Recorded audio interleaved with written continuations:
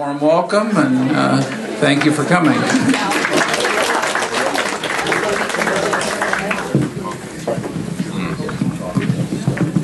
If the technical department can get this straight, okay. Well, first of all, thank you for sitting here to listen to me. Thank you to Father Victor, who I know is serving the liturgy, for blessing to come today, and I should take a blessing. Thank you to Metropolitan Jonah as well, who's been a great joy over many years to me. The title of the talk I'm going to give today, I'm going to try and speak for about 20 minutes only, and then perhaps invite some questions, is "The Righteous Shall Be in Everlasting Remembrance, Further Reflections on Colonel Philip Ludwell III." March the 14th or 27th on the church calendar this year will mark the 266th anniversary of the falling asleep in the Lord of Colonel Philip Ludwell III of Williamsburg, Virginia.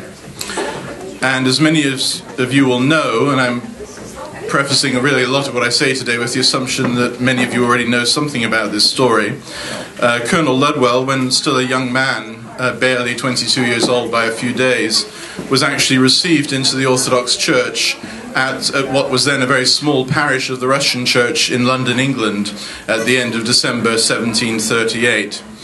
And last year, about 15 months ago, I was invited to speak for a much longer time about Colonel Ludwell at the St. Herman Youth Conference in Ottawa.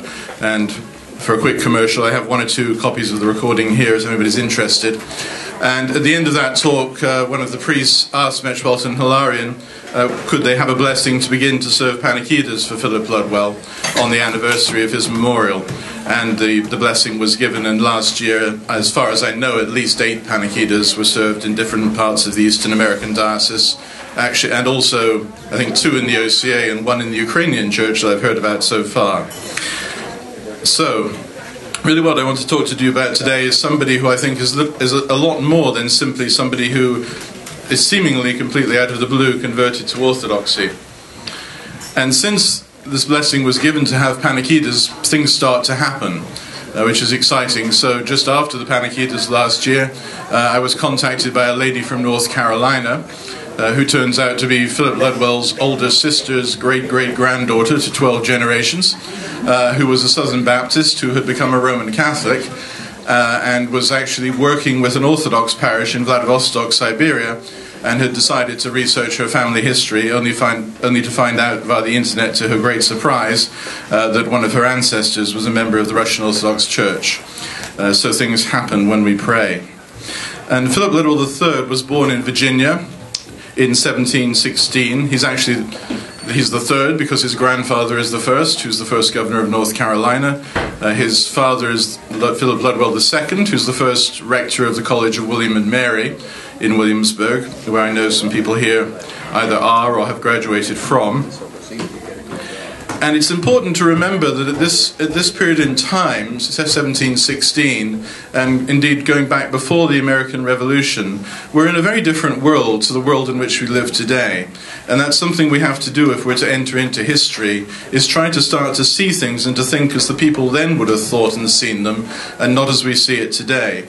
And that's very important, particularly when I say he was received, for example, he was received into the Russian Orthodox Church.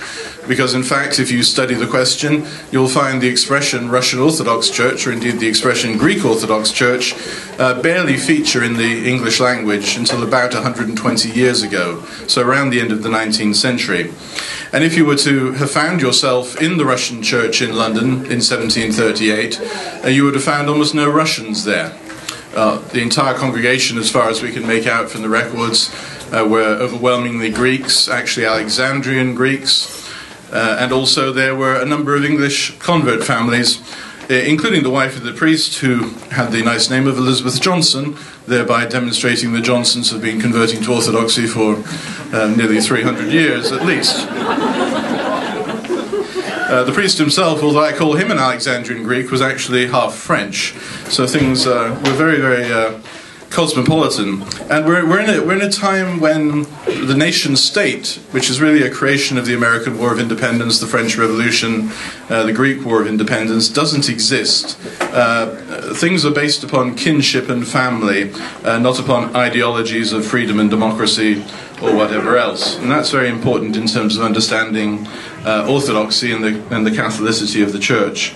The priest who received Ludwell, his name was Father Bartholomew Cassano, and as I said, he was married, but at some point at which we're not quite clear, Elizabeth Johnson died, and again somehow, and we don't know how, Father Bartholomew becomes a hieromonk. So that's the parish in 1738 when Ludwell is received. And following Father Bartholomew's repose, which I think is 1746, two Athonite monks come to London to serve the parish, and they're persistently abused, spat upon, and treated very, very badly in the streets of London, and they leave very quickly. And they're followed by a Russian priest, the first actual Russian priest, who falls ill almost immediately, probably with the British climate, and returns to Russia. And there then follows somebody called Father Stephen Ivanovsky, and this is the person I want to get us to. I am very, very indebted to a very old Russian friend of mine in London called Misha Sarny, who has enormous energy, runs around the world fixing computers in his spare time, as well as doing historical research. And he was able to go to St. Petersburg in December this year and to, with a bit of hard work, find documents in the archives of the Holy Synod concerning Philip Ludwell, which I was aware existed and had been given some idea of their contents, but never actually had the documents verbatim. And that's really what I want to talk about today. Now, as I said, Ludwell was received when he was barely 22 years old, at that point unmarried, at the end of 1738. He then returns to Virginia, it would seem around the beginning of February 1739. And this is one of the great mysteries. We then have more than 20 years before he comes back to London. And when he comes back to London towards the end of 1760, he brings with him 3 daughters, his wife having already passed away at least 10 years before that, given the age of the daughters. And the priest, when he arrives back in London, is this new priest from Russia, Father Stephen Ivanovsky. And Father Stephen is a little bit taken back when this Virginian landowner walks into his church. He's actually a member of the Royal Governing Council of Virginia. He's a very eminent man. He's the largest landowner in the state of Virginia. And Ludwell has a number of questions for Father Stephen, including, will you receive my daughters into the church? So Father Stephen writes to the Holy Synod in Russia at the beginning, in St. Petersburg, at the beginning of 1761. And I want to quote a chunk of that correspondence to you. Father Stephen writes to the Synod, in 1738, during the incumbency of the late hieromonk Bartholomew Cassano at this holy church, an English gentleman named Ludwell, born in the American lands and living there in the province of Virginia, came to London seeking the true faith, which he, with God's help, has swiftly found in the Holy Greco-Russian Church. And so on the 31st of December of the same year, that's 1738, he was confirmed in the same with the Holy Chrism.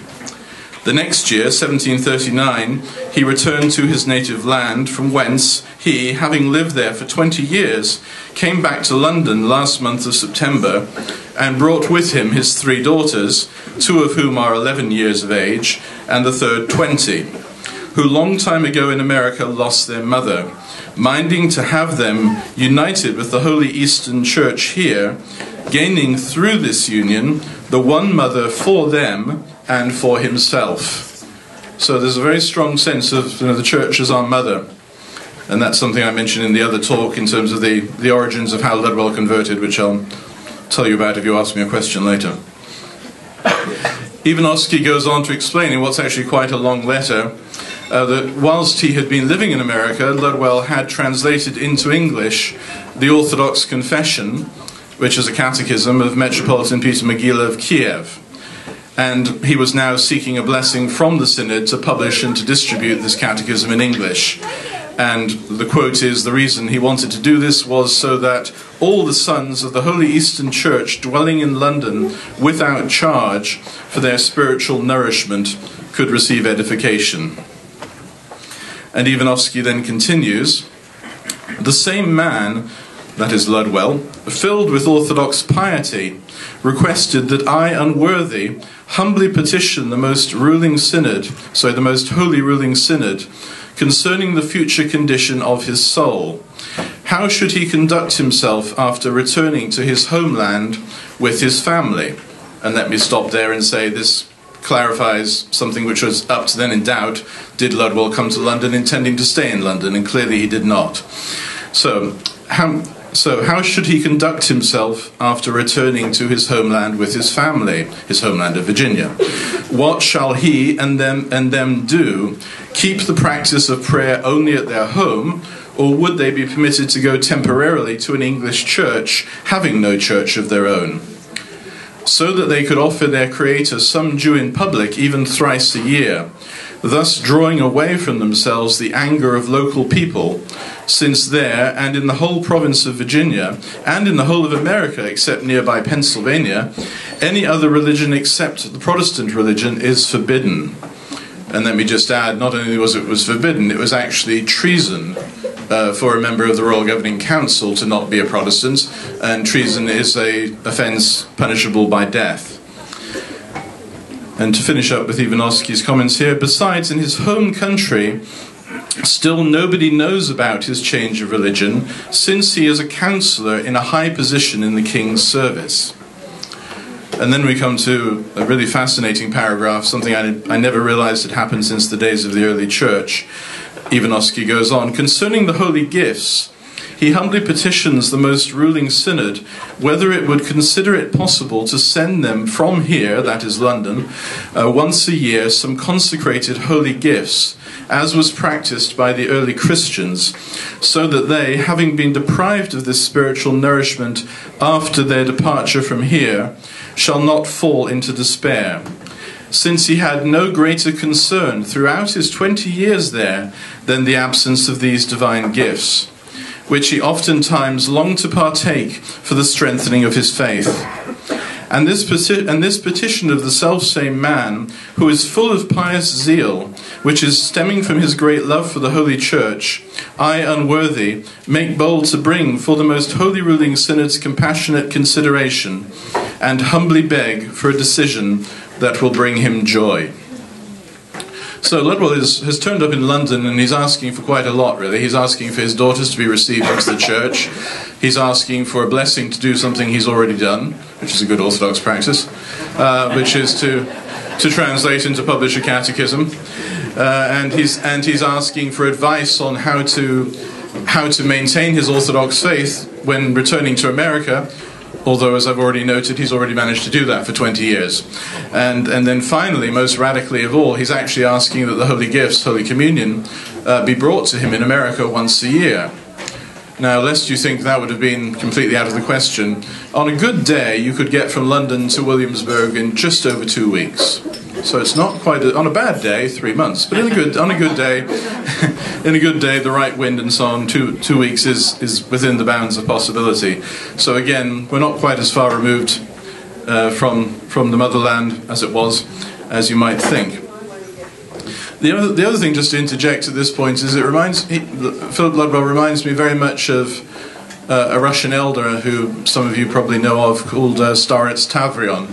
And Starets Tavrion was imprisoned by the communists, I think in the early 1950s, if my memory serves me correctly, and was in camps in Siberia and deprived of Holy Communion for at least 20 years, after which he was released and returned to, I think, Estonia, again, if my memory is correct.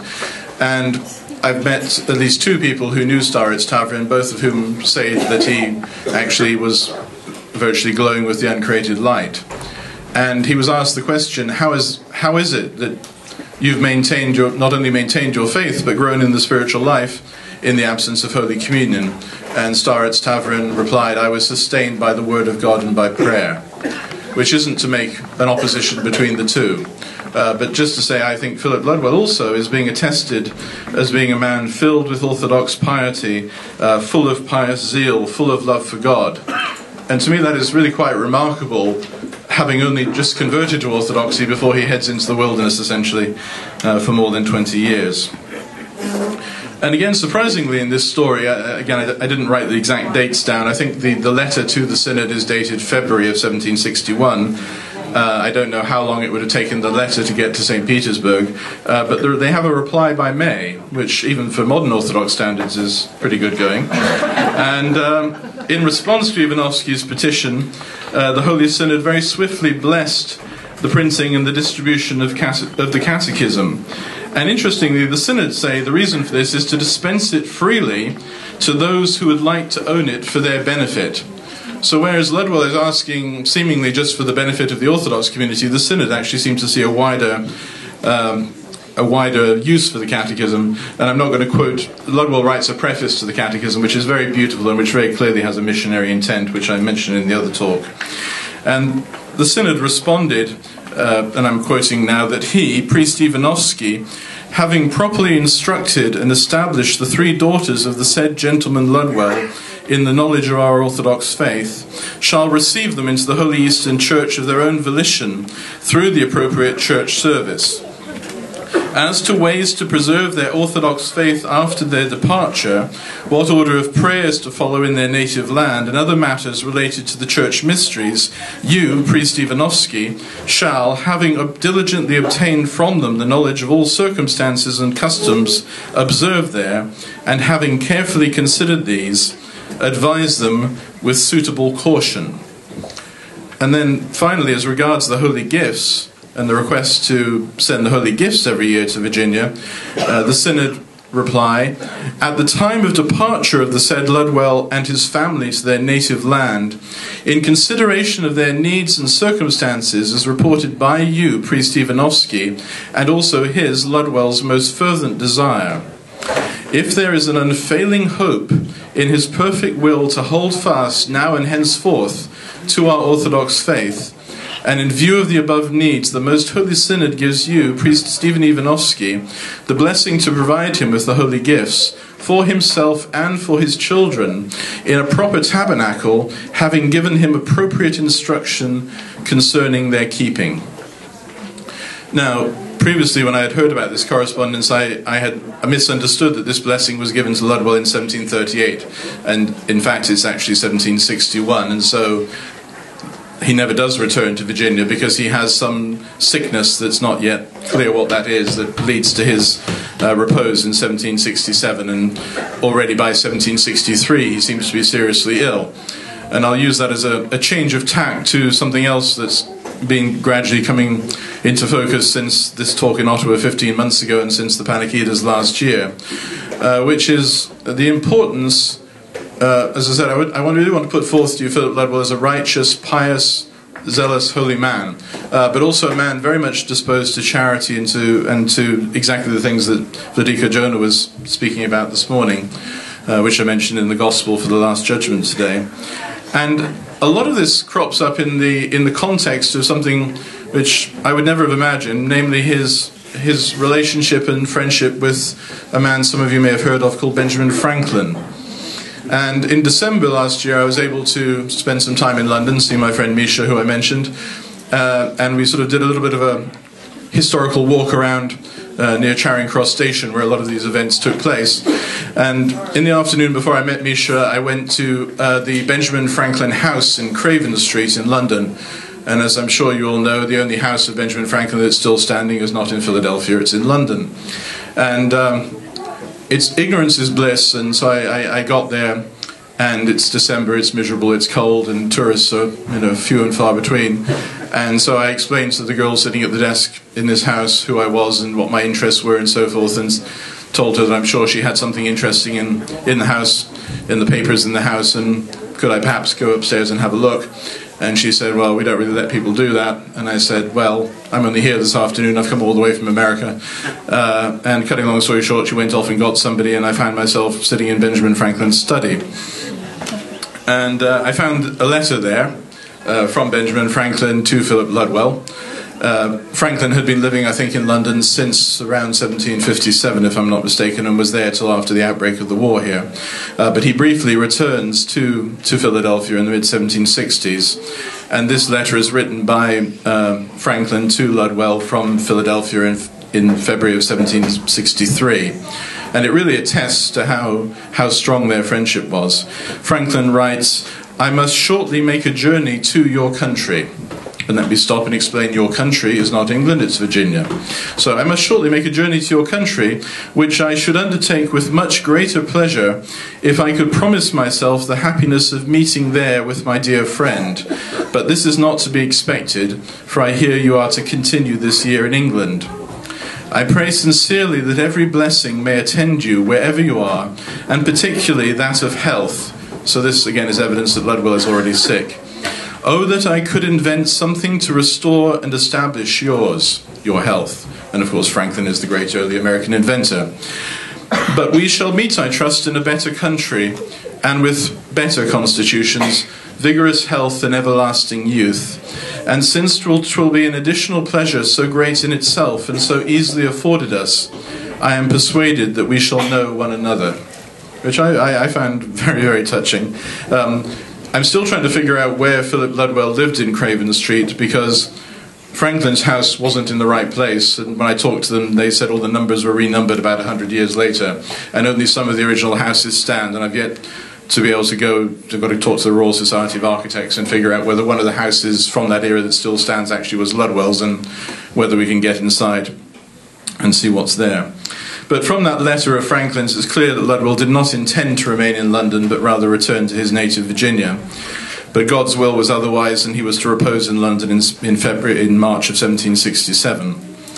And interestingly, it now seems to me very probable that Benjamin Franklin was at Philip Ludwell's funeral at the Russian Church in London. Franklin kept a pretty copious diaries and journals and so forth, but interestingly, this period is a black hole. And the only document dating within the time of Ludwell's death and the funeral service and so forth is actually a letter where the date is rather blank, and they're not actually sure it's even this year. But given the strength of their relationship, and I'll speak even more to that in a minute, I can't for a minute imagine why Franklin wouldn't have gone. But of course, again, for similar reasons to Ludwell, that wouldn't have been something you would have been talking about publicly. Franklin and Ludwell worked together in a number of important educational and charitable initiatives in early America, starting in the 1750s. As some of you may know, Benjamin Franklin is credited with founding America's first hospital, the Philadelphia Hospital, the Pennsylvania Hospital in Philadelphia. And 2 years prior, which is 1751, that was established. 2 years before that, he began an educational establishment that was to grow into America's first full university, as opposed to college, which is the University of Pennsylvania. What is less known, and I came across in a newspaper article from a Philadelphia newspaper in 1755, is that Philip Ludwell III is actually the founding donor of both the Philadelphia Hospital and what becomes the University of Pennsylvania, giving, I think it's 10 and 20 pounds respectively, if I remember correctly, which doesn't sound very much, but actually translates to something like $30,000 and $50,000. Interestingly, I also found towards the end of last year that Ludwell and Franklin teamed up in 1760 with about 25 other gentlemen to found an organization called the Associates of Dr. Bray. And this is also interesting to me because the person who's discovered all this, who's a professor in Williamsburg, only again seems to have come across all this in the last 3 years. The purpose of the Associates of Dr. Bray was to open schools to educate African American children. And so Ludwell is one of the founders of the first school to educate African American children in Williamsburg in 1760. So, as I said, he's a very wealthy man, but he's also very active in both works of mercy and of education. But I want to finish up coming back to his piety. His love for God is equally demonstrated along with his charity by his adherence to the Orthodox faith from his youth, which he retained, as I've said, for over 20 years, well cut off from outward church life, and then subsequently bringing his family into the faith. And again, it's beyond the scope of what I'm going to say now. Arguably, some part of his family keeping in the faith to at least the 1960s. In those wilderness years, he translated not only the Catechism of Peter Mochila, but I also have copies which I managed to get from with a lot of, in fact, from an archive in Texas, of his translations of the Divine Liturgy of St. John Chrysostom and the Divine Liturgy of St. Basil, or St. Basil as you say, the Great. And then one other very small document which I really treasure, which he wrote, which is called How to Behave Before, In and After Divine Services in the Church. And this is really just a 2-page document, which is mostly just quotations from Scripture. But I think it really speaks to Ludwell's reverence for God, his sense of piety, and the importance of holiness. All of those things I find something very lacking in our contemporary church life, and something we need to recapture if we're really to live an Orthodox life and develop an Orthodox mind. So to quote a few lines from that work, and these are the words of Philip Ludwell: "As thou passest along to the church, present thyself before the King as the awful majesty before whom thou art going to contend thyself in the courts of his house. Enter the church with gravity and composure, and present thyself before the sanctuary, and devoutly adore thrice. Bless thyself with the sacred sign of the cross, and say, Surely the Lord is in this place. How awful is this place! This is none other than the house of God, and this is the gate of heaven. How amiable is thy dwelling, O Lord of hosts! My soul hath a desire, a longing to enter the courts of the Lord. My heart and flesh rejoice in the living God. Let the words of my mouth and the meditation of my heart be always acceptable in thy sight, O Lord, my strength and my Redeemer." So in conclusion, it's surely a remarkable thing that a man so connected to the early history of the American Republic, and I haven't even explained all the ways, his wife is Martha Washington's cousin. He's the man who commissions George Washington as an officer in the Virginia militia. He's a relative of Robert E. Lee. He's a relative of both Harrison presidents. Thomas Jefferson is one of the executives of his estate and comes into the story later on with the next generation of the Ludwell family and so on. So he's intimately connected with the early history of the American Republic, and yet at the same time he's a devout Orthodox Christian who faithfully and diligently strove to live and to witness to the Orthodox faith, to love God and to care for the poor and the disadvantaged. And to that I can only respond, may his memory be eternal, and may he be numbered among the blessed. Thank you.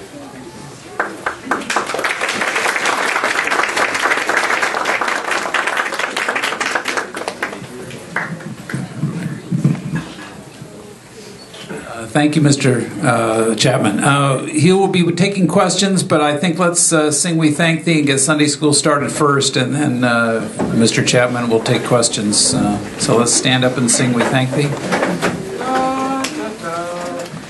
thank thee, O gracious God, that thou hast satisfied us with thine earthly gifts, deprived us not of thy heavenly kingdom. But as thou camest among thy disciples, O Savior, and gavest them peace, come unto us and save us. Glory to the Father, and to the Son, and to the Holy Spirit, both now and ever, and unto the ages of ages. Amen. Lord have mercy, Lord have mercy, Lord have mercy. Master, bless. Blessed is God, who has been kind to us and nourished us with his bounteous gifts, through his grace and love for mankind, always now and ever, and into ages of ages. Amen. Peace to society, Despota.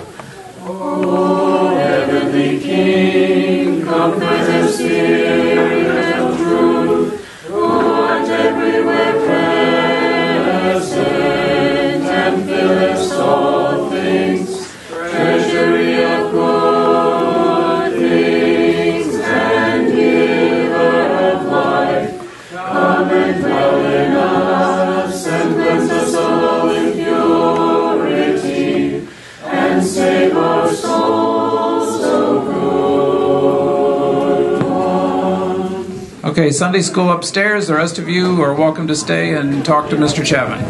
Give the microphone back to him. if you have any questions, if you can shout them out, and then I'll repeat them so everybody can hopefully hear. How did you first come to discover about the life of Philip Ludwell? It seems like it's almost a miracle to find someone to discover his history. And can you say a few words about how he became known to you and to Orthodox? Yeah, the question is how did I first discover, if you like, Philip Ludwell? The short answer is I didn't. Somebody else did. I was selling books, as is my tendency, at something called the Slavic Studies Conference in Philadelphia, 2000. I think it was November of 2008, and a man who I to this day have no idea who he is and would love to find out, came up to me and said he had just heard a very interesting presentation about an early Virginian landowner who had become Orthodox, and he started to tell me, I could swear that this man said he was from Rocor and he taught history in Virginia. Anyway, we started to talk, and then something else happened, and that was it. So I was able to find out not the name of the man or anything else, as I said, let alone who this man was, who told me this. Then about the following, but I was curious, but I didn't know what to do with the information. The following year, September, I was in London, and I was meeting with the Russian Archbishop there, and he said, do you realize that this parish is coming up on its 300th anniversary? And he gave me a newly written short history of the church, written by my friend Misha Sani, who I mentioned earlier. And Misha, in talking about because the Russian church starts in 1716 in London, Misha mentions the fact that even starting in the 1720s there are English converts. And he mentions even there's a man from America. Doesn't say his name. And he doesn't say when. But again, one of these two, I forget, mentioned the thing about this commission from George Washington. This person also commissioned George Washington in the colonial militia. So thanks to our good friend Google, eventually I was able to find out that the person who did that was somebody called Philip Ludwell, and really sort of things gradually got going from there. But the whole thing is just feels like. It's very strange. It feels that just so many things have happened that don't feel to me very surprising, and actually connect to my own life personally as well. Which I mean, to me, to give you one of those, which is why I've become so, I guess, impassioned about this, perhaps. And this is something I talk about more in the other talk. I didn't deal with the question at all of why did Philip Ludwell go to London and become Orthodox. His family actually come from a part of the southwest of England. At least most recently, so to speak, because I think they're German before that, a place called Bruton in Somerset in the southwest of England. And I grew up in the southwest of England, not too far from Bruton. And there was a monastery in Bruton that began in the 7th century, and which St. Theodore of Canterbury, who was a Syrian from Tarsus in Asia Minor, gave to St. Alphege of Sherborne, a girdle of the Mother of God that was kept in the monastery in Bruton. And when King Henry VIII came along, the monastery was dissolved, as were most of the monasteries in Britain at that time, which is the 1530s. And the land of the Bruton monastery and its church and so forth was given to the Ludwell-Berkeley family, including the girdle of the Mother of God. And part of that land includes the land in the town I was living in, and the land on which stood the church in which I was received into Orthodoxy. So that's rather special to me. And strangely, again, just jumping again, a slight tangent, but this girdle of the Mother of God seems to have remained in what became the Anglican Church in Bruton in Somerset, which is a small town, very small town, until about 4 years ago, when somebody broke into bodies broke into the church and attempted to steal it, and it dissolved into dust. And it's about the same time as that all this information starts appearing. Which may be a coincidence, but maybe isn't. The last time you were here, I talked to you briefly about your visit to Philip Ludwell's house in Williamsburg, and evidence of possibly a chapel. Could you talk about that?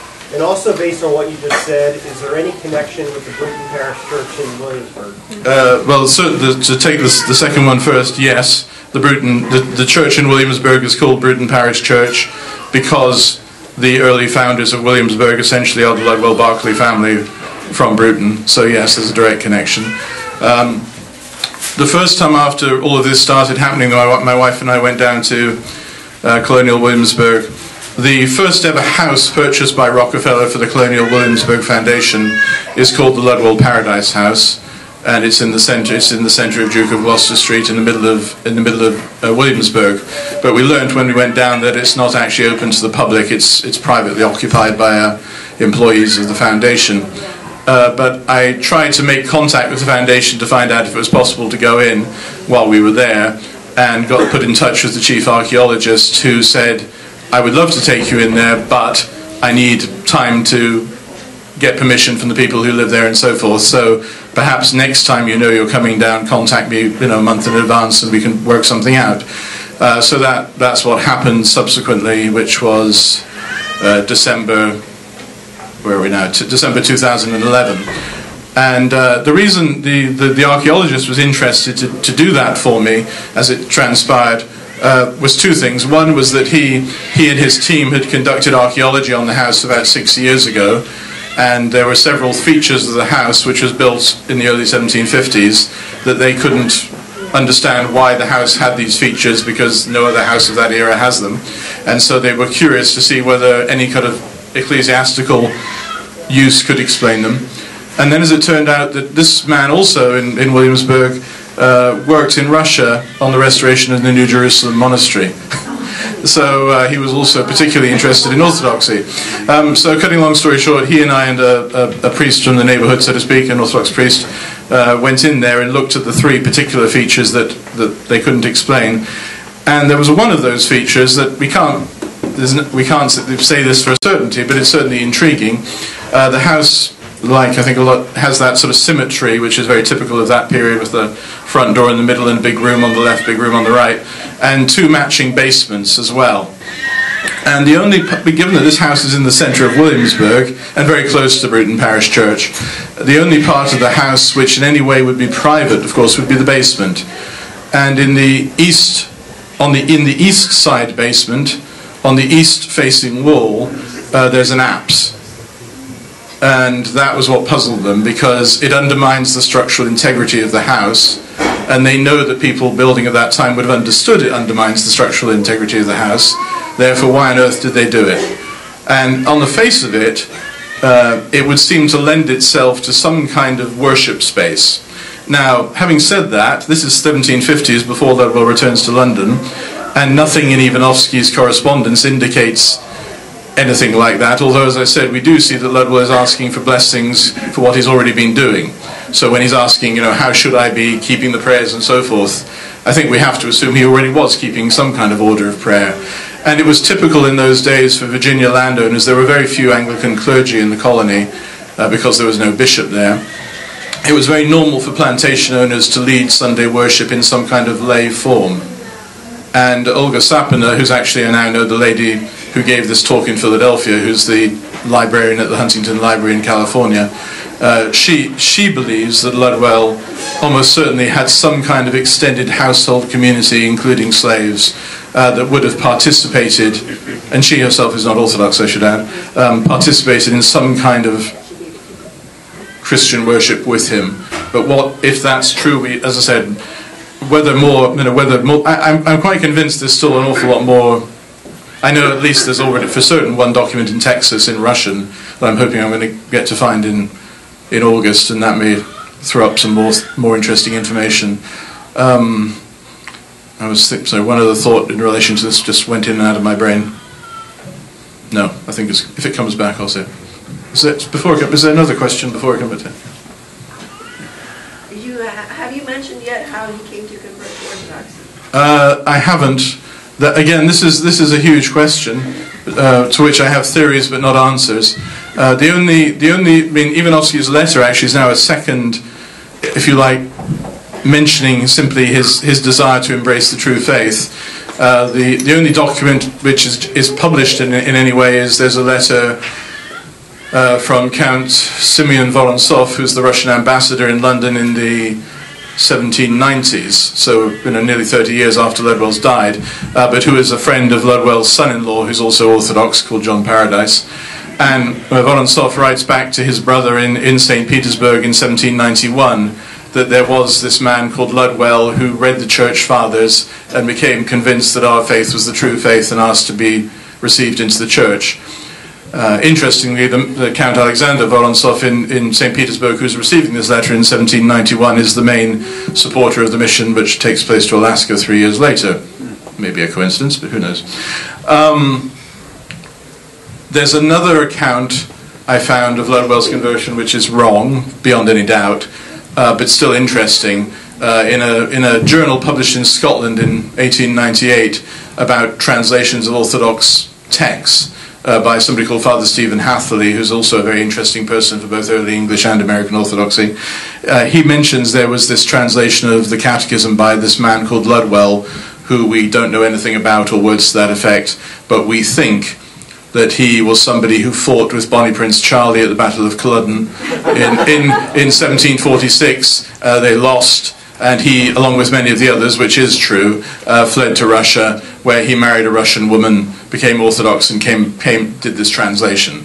Now, we know that Ludwell is very, very well documented as being here in the 1750s. There's no way he's in Russia marrying an Orthodox woman, and also we know who his wife was here and he had daughters by. So clearly none of that is accurate, but it does throw up an interesting point, which I've also found more recently, again, another letter from Ludwell's brother-in-law to somebody in Scotland, which confirms beyond any doubt that the Ludwell family are what are called Jacobites, who are supporters of the old monarchy of England, and the church aspect, if you like, of Jacobitism is called the non-juror movement, and the non-jurors had a correspondence with the Orthodox patriarchs, and particularly Jerusalem and Russia, with a view to being received in the late 1710s, 20s into Orthodoxy. And actually Father Bartholomew Cassano, who receives Ludwell, was the secretary for all that correspondence with the non-jurors.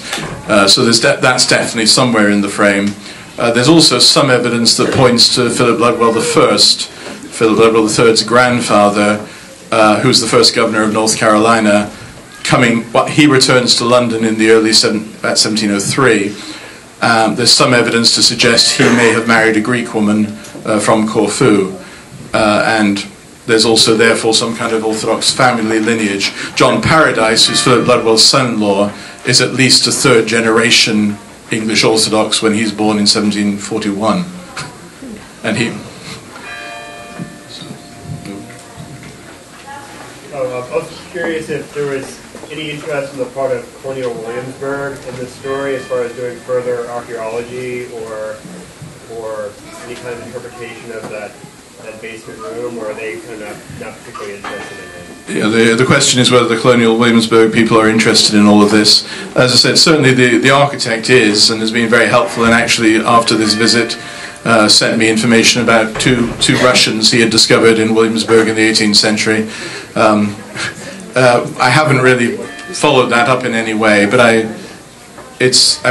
my personal one of my many dreams, and I'm a dreamer, would be that the Ludwell Paradise House could become some kind of center for the study of Orthodoxy in the Americas, given that they're not really using it properly. It's a beautiful, beautiful house, and it's kind of full of IKEA furniture.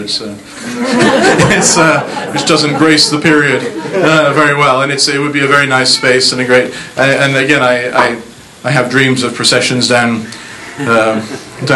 Duke of Gloucester Street. As I said, one person who's become a very strong supporter, is actually there's a society of people who can prove they're lineal descendants of Thomas Jefferson, and he's also involved with Williamsburg. He's become a very strong supporter of all this. So I think at the moment, no, nothing is happening, but I wouldn't like to say it wouldn't, and I rather hope it will. You said something earlier, I'm not sure I meant what you understand, about not belonging to the Church of England being considered treasonous. Yeah. And America is known as a place of refuge for sectarian religious minorities. I mean, he surely wasn't placing himself in any jeopardy by confessing. Yeah, the question is, I mentioned that Ludwell's being Orthodox was an act of treason, and given that America is the land of religious freedom, that couldn't be the case. That's not. It was the case, and America was anything but a land of religious freedom at that time. it was the church, and it went from colony to colony, and the Church of England was the established church of Virginia, and the Bishop of London was the Anglican Bishop of Virginia. And when there was what's called the Glorious Revolution in England in 1688, when the Catholic monarch James II is replaced by the Protestant William of Orange, something is passed called the Test Acts. And the test, this is the whole basis of the non-jurors. They abjure the oath of allegiance to the new monarchy, who they consider to be illegitimate.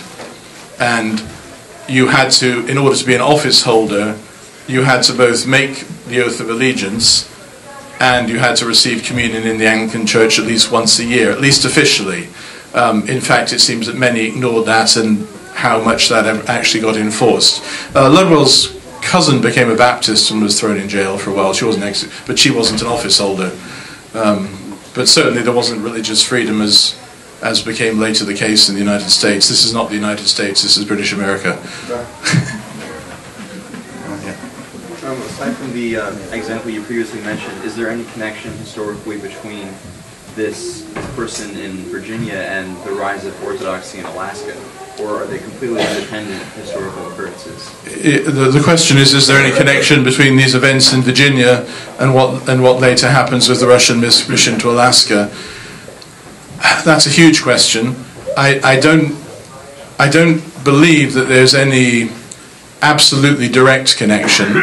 The nearest direct connection is the one I've already mentioned, which is that Count Alexander Vorontsov, who's the main secular backer of the mission to Alaska, knows about Ludwell's conversion, and actually also, I should add, attends the chrismation of his daughters, because he's very briefly, much earlier, I think he's only like 22 years old, and he's already for like 5 months he's the Russian ambassador in London in 1762, and so there's those connections but you have to see a much sort of wider geopolitical situation. If you start, my wife and I had our honeymoon many years ago in Alaska, and on a boat.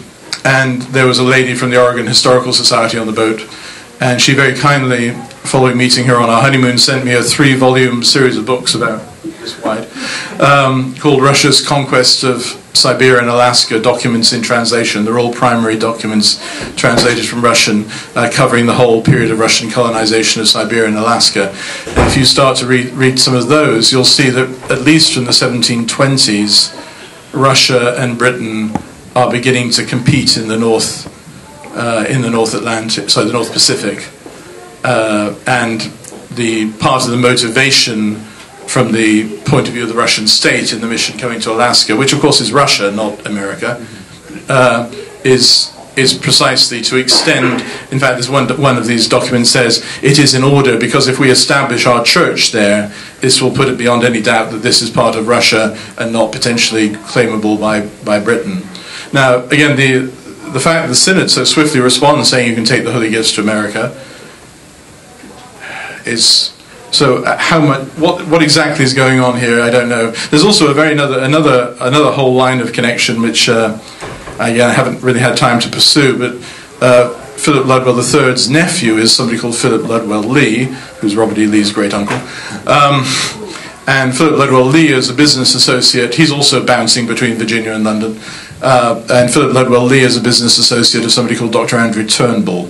And Dr. Andrew Turnbull is the founder of the New Smyrna colony that the Greek Church liked to advance in Florida as being the beginning of Orthodoxy, if you like, in America. So all of these things are taking place. There's actually a British Foreign Office minute of 1763 suggesting settling Greeks in the American South and bringing priests with them because the Greeks have 2 advantages. They're not going to convert to Catholicism and the women are pretty.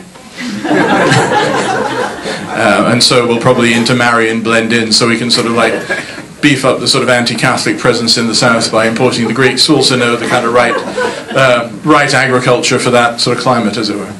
So all these things are definitely interlinked, I think, in a general sense, but whether somebody actually knows somebody who says something, etc., I mean, nothing's impossible anymore. We're done. You mentioned that there were 3 structural abnormalities with the house in Williamsburg, and you mentioned the apse being one of them. What were the other 2? Did I miss the other 2. The other one that was intriguing vis-a-vis potential Orthodox is between the kitchen and the dining room. There's a hole in the wall, which apparently isn't normally found in these houses. And when I say a hole in the wall, maybe roughly this kind of size. And so, I mean, if you go to a Coptic church, you'll find them serving communion through a hole in the icon screen of that kind of size. But on the face of it, it's a very public space. We don't believe they were serving communion there. I think that's clear. So they wonder, was it like a peek hole for the servants to see how far they'd got with their dinner, perhaps?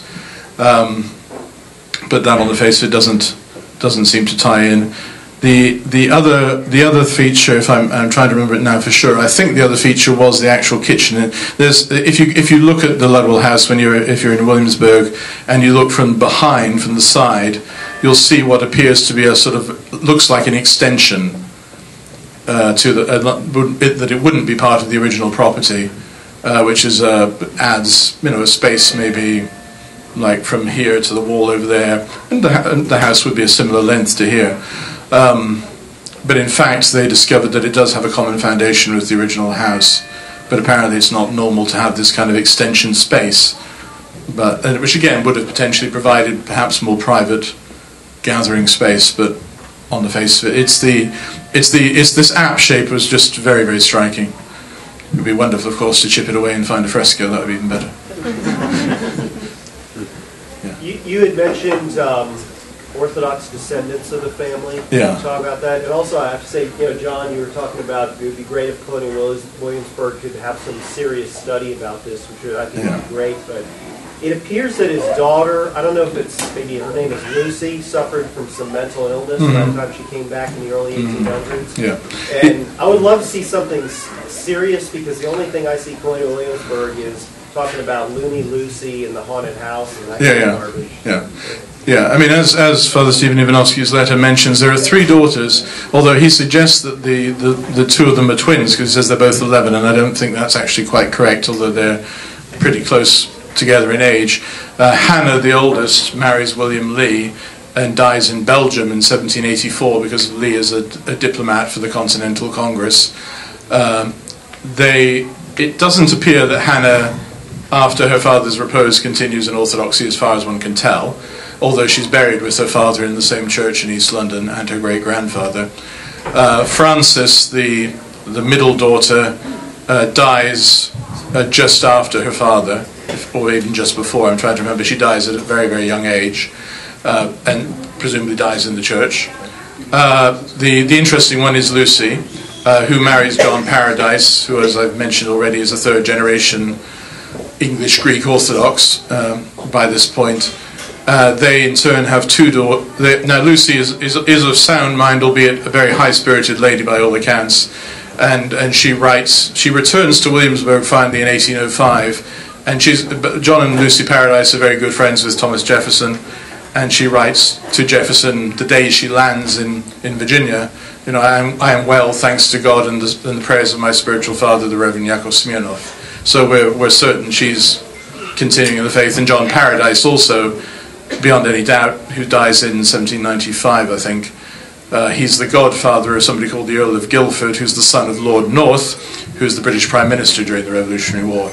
And again, just this week in Russia, they found documents that prove beyond any doubt that the Earl of Guildford continues in Orthodoxy throughout his life until his repose in the 1830s.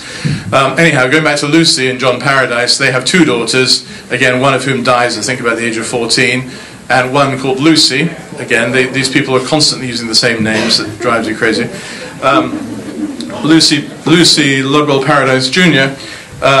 Elopes with a count from Venice called Count Antonio Barziza when she's a mere 16 years old. And this was a great blessing. to my research, because Count Barziza has a very strange name, which is easy to track down. And anyway, and again, this is another example of the providence of God. I really feel in all of this is I went to Venice 2 years ago to see if I could find out what happened to Lucy and Count Barziza. There's the Greek church in Venice is the oldest Orthodox church in the so-called diaspora, founded in 1498, and serves mostly in Slavonic and Italian these days. Anyhow, they didn't answer any of my... Father Cyprian, the Greek hieromonk at Jordanville, was faxing them in Greek saying, this guy's coming, can you help him? And in good Orthodox practice, nobody replies.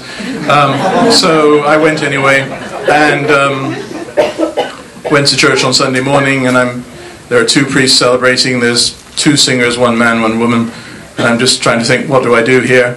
And praying, and I thought, okay, I'm going to go and talk to the male cantor. The male cantor turns out to be a young Greek from Zimbabwe, which was a British colony. He speaks perfect English, and he also happens to be a researcher in the State Archives of Venice.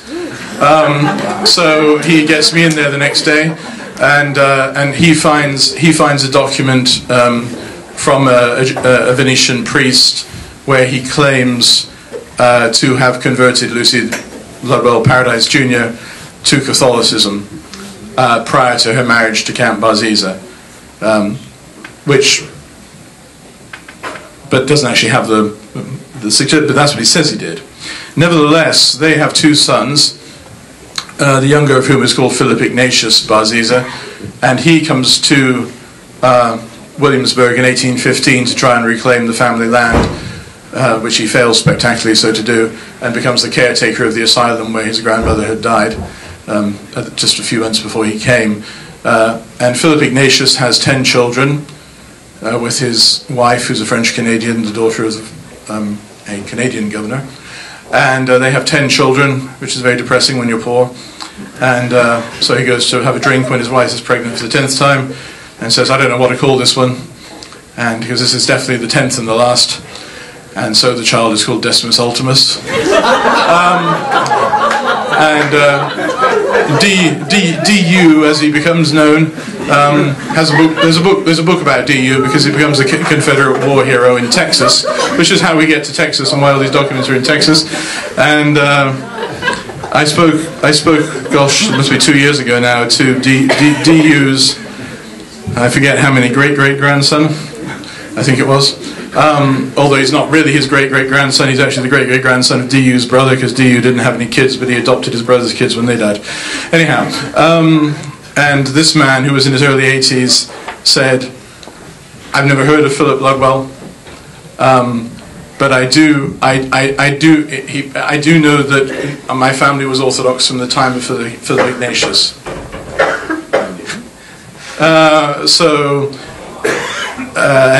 But his memory, this man's memory was going. He said, "It's a real pity you didn't know my uncle Herndon. He was the keeper of the tradition, but he died as I found out subsequently, in 1997.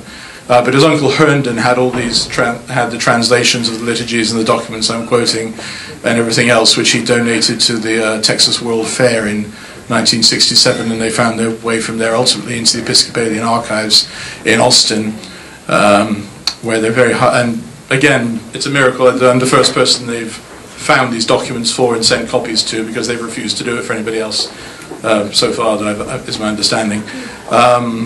And Gatchut said to me that there was some big thing in Russian as well that Uncle Herndon had, and that he said, I think that's probably also in the same place. And I have recently learned that when the 3 daughters were received in London, they were given a Slavonic gospel book as a gift. And I know also there's a wedding certificate of John Paradise and Lucy Ludwell. If you want to read the Warren report about JFK's assassination, you'll find some interesting things about Orthodox history, which also pertain to this story. You'll find out that Lee Harvey Oswald's child is baptized in the Roquefort parish, and that Lee Harvey and wife are a friend of a young man who ultimately becomes somebody called Archbishop Dmitri in the OCA in Texas.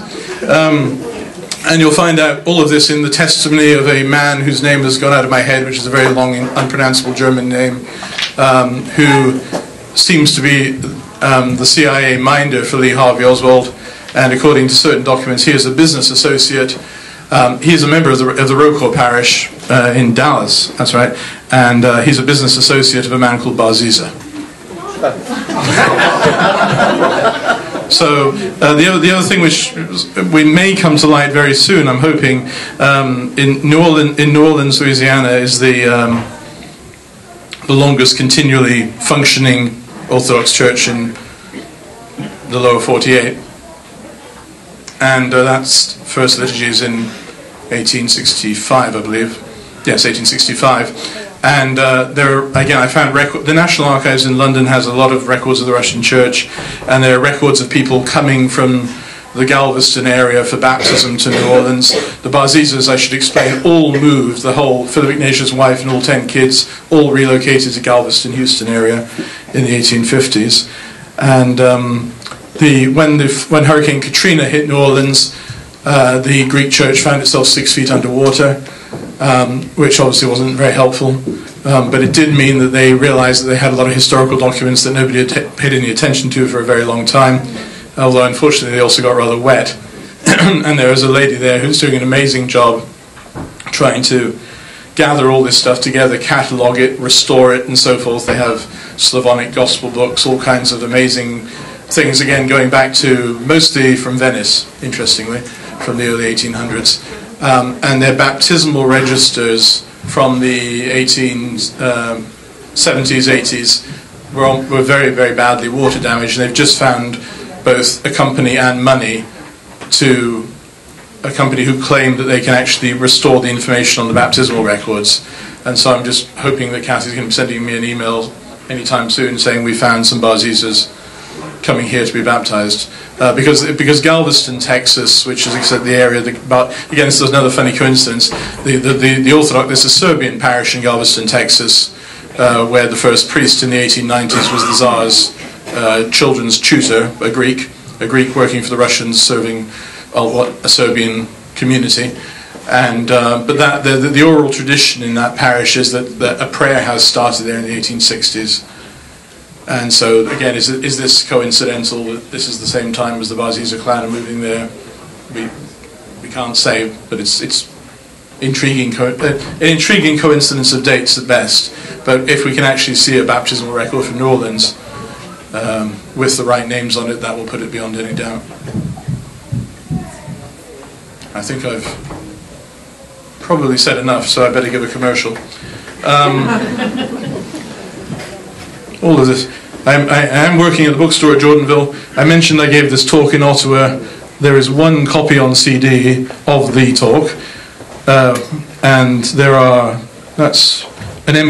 there's a collection of all the lectures, including mine, from the St. Herman Conference, one MP3, 2 CD sets.